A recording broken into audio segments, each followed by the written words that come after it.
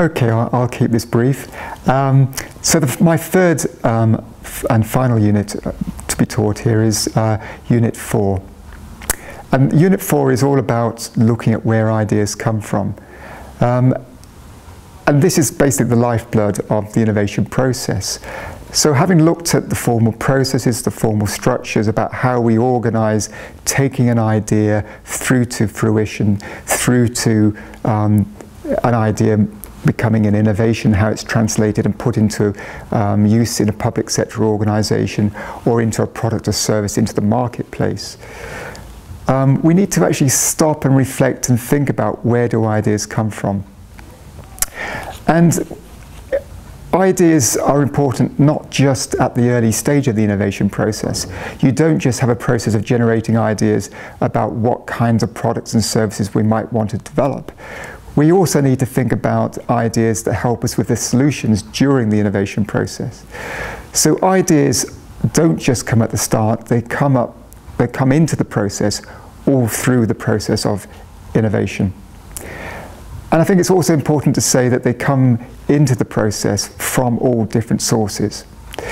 Now, traditionally, what we've seen in innovation studies, particularly in the 1970s, 1980s, is a focus on thinking about how do teams and individuals innovate.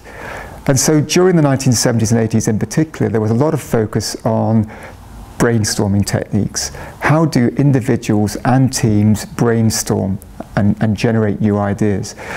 Now, the problem with this approach is that it assumes that somehow the idea is within us, the solution is within us, and if we only talk enough, it'll come out. What we see increasingly is actually ideas exist everywhere, and we shouldn't, as organisations or members of organisations or members of innovation teams, think that we have all the solutions and all the ideas. We need to look outside. And this does connect with a more social network, social interaction perspective of innovation. So rather than thinking about how do we mobilise the psychology of teams and thinking about how we think as individuals, we need to start thinking about how we interact with others who might have ideas.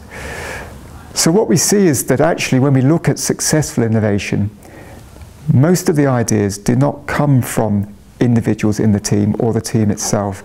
They come from outside of the team, and often they come from outside of the organisation. My PhD was based on about 40 or 50 successful innovations that have won the Queen's Award for Technology or the Design Award, and these are British UK awards for innovation. What that PhD was about was looking at informality, the role of social networks in the innovation process. But before I could look at those aspects, I had to look at where the ideas came from throughout that innovation process, the ideas that we used to generate the projects, the ideas that we used to create the solutions, etc., etc. And what I found from my study, but also supporting prior studies and subsequent studies who also supported this, is that something like about 2/3 of the ideas, let's just say a majority, come from outside of the organisation. They come from customers, potential customers, and those might be consumers like you or I, or they might be industrial customers, depending on the kinds of products and services we're talking about. They come from suppliers such as Samsung to Apple. They come from competitors. Actually, competitors are a really important source of ideas, either because we take their products and services and we try and look at what has led to those products, or we try and break them down and think about the different components which have been used. So we can either look at them from a distance, or we can actually interact with our competitors. Interestingly, Samsung and Apple, for example, are both suppliers and competitors. So there's interesting relationships that go along there. Believe it or not, universities are also a source of ideas, and what you see is there are plenty of academics not only creating ideas that are used by business, but often leading to spin-off organisations. One of my case studies for my PhD was a company that you might know of, recently been bought by a Japanese company, Arm. And when I interviewed them 20 years ago, there were actually about 13 individuals. They're a multi-billion-pound organisation now, but they were originally a spin-out from a university that became a small entrepreneurial firm and eventually an international and a very influential organisation.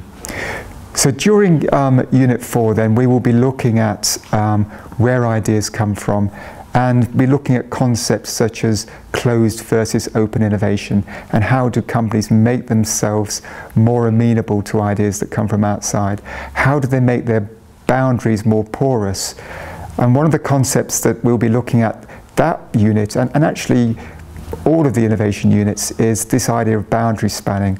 It's really important that organisations boundary span internally between the different functions, and that's something that James and Elke and I alluded to in the earlier discussion.